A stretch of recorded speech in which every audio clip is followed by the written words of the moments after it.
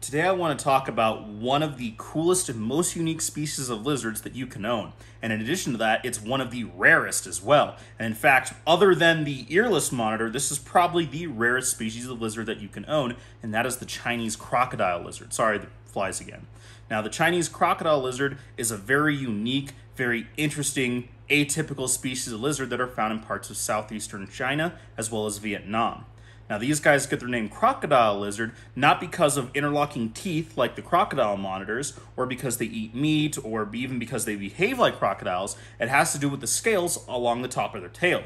If you look at their tail, you can see that from the base all the way to tip, they have very large, spiky scales that look very reminiscent, not exactly identical, but really close to an actual crocodile, hence Chinese crocodile lizard. Now, these guys were very first discovered in 1928, which is pretty late considering a lot of the different dates that we have for many different species of reptile that we know in our hobby. And they were first found by a Chinese researcher named Professor Shin. Then they just kind of fell off the map, really, like into very obscurity. It was kind of weird. And then during that time, a German researcher who was given a few specimens reestablished them, and I'm totally going to butcher their name. I just keep fumbling today. So here's the Latin name for them, but he named them after that Chinese researcher, and then that's essentially how he came up with this Latin name. Now, there's been a few arguments about redefining them, putting them into different genuses and things like that. Now they are, as of, I believe, 1994, recategorized into their own monotypical clade and genus, this guy right here. Again, I'm just going to butcher the name, so I'm just going to whoop right past that. Now, these guys found in the wild occupy very specific habitats, which is part of the reason why they are so rare. Now, in the wild, these guys are often found in very slow-moving riverlets, creeks, and small ponds that are usually completely covered and filled around with very dense vegetation. A lot of their behavior looks somewhat similar to like caiman lizards found in South America, where they're very aquatic. They will spend large amounts of time both in and underwater, sometimes sitting perfectly still, and also a lot of times spending time sitting on branches and rocks above the waterline. And we've seen a lot of that, especially with captive caiman lizards. You see a lot of that very same type of behavior where they spend a lot of time basking, sitting very still on branches, hovering over the water, as well as spending large amounts of time underwater. The difference is the crocodile lizard seems to be much more sedentary. They kind of sit a lot. They don't move quite often. In fact, there's even like a Chinese or a local kind of thing where they almost call them like an eternal sleep, or a very sleepy lizard, where it looks like they're just always not moving and they're always sleeping. Now, a big part of their habitat and a lot of the behavior also has to do kind of the area that they live in. Being in parts of southeastern China, southeastern Asia, parts of Vietnam, we remember it's a pretty tropical area. During the summer, it can actually get over 100 degrees Fahrenheit, or 38 essentially for everyone else who's not in America. And then in the winter, it can actually drop below 30 degrees Fahrenheit, or -4-ish degrees Celsius. And then during that period of time, those are the different periods of time, during very active and inactive periods for the crocodile lizard. Obviously, when it gets very cold, specifically when it gets into those winter months between essentially March or November and March, they get very inactive. They go into a state of close to brumation, not quite to what we have when we think about brumation with like our North American rat snakes, but they become very inactive. And more specifically, it's usually when the water temperature drops below 60 degrees Fahrenheit. That's because they spend so much time in the water. And in all that water, that's what we also have to think about, kind of the diets that they have. In the wild, they've been observed eating tadpoles, they've been observed eating a wide variety of multiple different species of invertebrates, but they seem to really favor soft-bodied invertebrates, specifically a large amount of caterpillars and dragonfly larvae made up a big chunk of their diet. They're not very large. They're actually a pretty manageable size for a pet lizard, where males typically only get about, averaging 14 to 16 inches in length, females being a little bit smaller. They're really cool, as I described a little bit earlier, to where they are a very atypical looking lizard. They have that kind of weird, funky little head. They don't have huge conicals or anything like the mountain horn lizards, as well as they can have really bright, vibrant, flashing color from especially the males, who are obviously much brighter than the more drab-looking apparent females, which is a good form and example of sexual dimorphism. but they can have almost like a reddish orange color from their throats, and it just kind of goes down their sides, and then closer to the tail sometimes it can bleed into almost kind of like a yellowish color with different bands, and the darker amount and the darker coloration on the top and on the bottom of the lizards. Really, really cool species of lizard.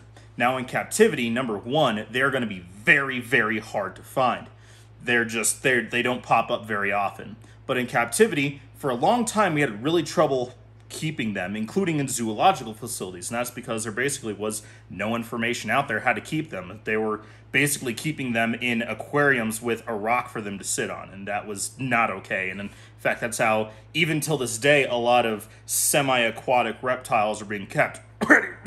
Sliders, cough, cough, cough, which isn't good. But we've now figured out that we can try to replicate their environment a little bit, so a decent amount of space that provides a good amount of very clean, warm, filtered water, as well as plenty of opportunity and area for them to bask, for them to hang out on the ground. Lots of climbing opportunities, because as we, stated, they like to hang out on branches over the water. Plenty of rocks, and not to mention plenty of cover of both foliage and hides for them to get away from and out of view. And remember, again, keeping that very, very humid thing. So in that part of China, in Vietnam as well, where they're found, because of the area that it is and because it is so warm, even during the periods of when it gets really cold, dipping down below 32 degrees, it doesn't stay that cold very long. There is a large amount of precipitation there as well. Thus to where it is very often found that it is in perpetual fog for all times of the year for very long periods of time in general. So high humidity. So thinking in captivity, we're thinking probably a humidifier or a fogger running a lot of the time. Cool species of lizard. All of the video that you have seen thus far in this video and for the remaining part of the video are all in big thanks to my good buddy from 310 Exotics. They have a really cool Instagram and TikTok, and a really cool just social media presence. They know quite a bit about a bunch of different species of reptiles, and they were kind enough when I asked if I could get a little bit of B-roll from them, they sent some over to me. So if you can, please, I'll put a link to a lot of their stuff in the description of this video. Go check them out. They do really cool stuff. They seem to do, as far as feeding goes in captivity, they seem to do very well on a wide variety of invertebrate diet, so plenty of insects. Probably the larger hard-bodied, like larger dubia roaches and things like that, probably stay away from, I would imagine, considering how much they seem to favor caterpillars and dragonfly larvae and other insect larvae and stuff like that in the wild. So maybe think something similar to that. Heck, maybe even like the canned snails that we give the caiman lizards, they'd probably do very well on as well. Really cool species of lizard, but again, they are very hard to come by. They are exceedingly rare. They are very endangered.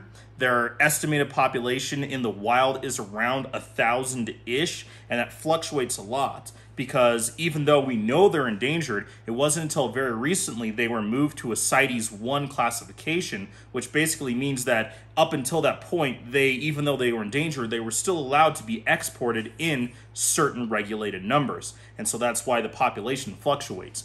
So in combination with the constant exportation of them, of a need and a want for both the, exotic pet trade like that we like to have, as well as a lot of old world and traditional medicine and practices like that, they are harvested for that as well. And not to mention, because of that very specialized habitat that we talk about, the habitation for these guys is becoming increasingly smaller and harder to find, not only for us to find them in the wild, but for them to actually live there.